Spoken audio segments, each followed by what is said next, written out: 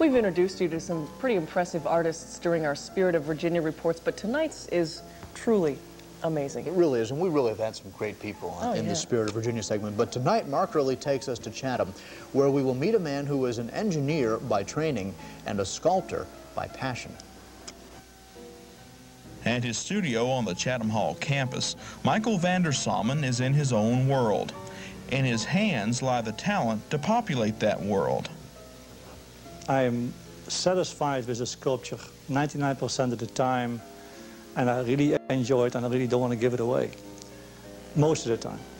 And that's why I very often make a copy for myself.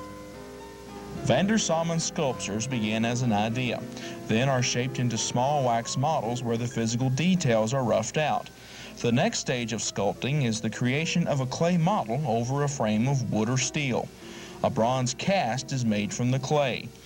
Most of VanderSommen's sculptures are commissioned pieces. The latest is an 8-foot-tall sundial for a North Carolina astronomer. He helped me design a sundial in where the finger points to the North Star and will be casting a shadow on the circle, the celestial wind. The sculpture is called Celestial Wind.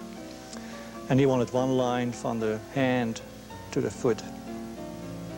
As impressive as this large sculpture is, the true magnificence of VanderSommen's work is the intimate detail he captures with the clay. It's one thing to make a sculpture and capture the likeness, but it's another thing to capture the character and to give the feeling. I just am fascinated with why, everybody has a nose, eyes, a mouth, and all those zillions of people. How come they're all different?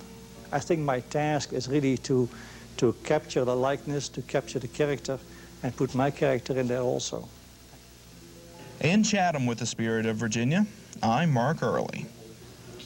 Well, he takes it a little deeper than just the likeness. He wants to get the character, and obviously does a good job. Many of the faces, by the way, that you saw during that story are actually some of VanderSommen's students. Callie? Amazing work.